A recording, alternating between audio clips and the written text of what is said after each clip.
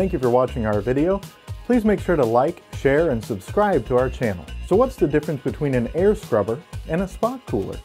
Portable air scrubbers do exactly what their name implies. They scrub the air. Air scrubbers clean the air by removing small dirt particles and other unwanted odors using high-end filters.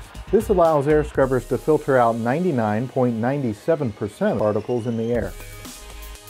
Air scrubber rentals are designed to employ up to 4 filter stages to remove potentially hazardous airborne pathogens. Air scrubber units can help provide relief for asthma, allergies, sinus problems, chemical irritations, mold spores, and other pathogens. Air scrubbers are ideal for removing potentially hazardous airborne particles from construction sites, medical facilities, and water or fire damaged buildings. Spot coolers, on the other hand, cool the air in a specific area. These units are great for the temporary cooling of many facilities, including stores, offices, schools, medical centers, and meeting areas.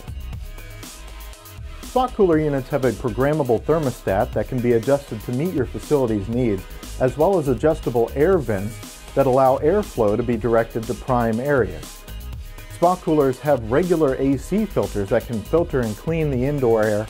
However, the filter does not clean the air to the extent of an air scrubber. So when would you want to consider renting an air scrubber versus a spot cooler?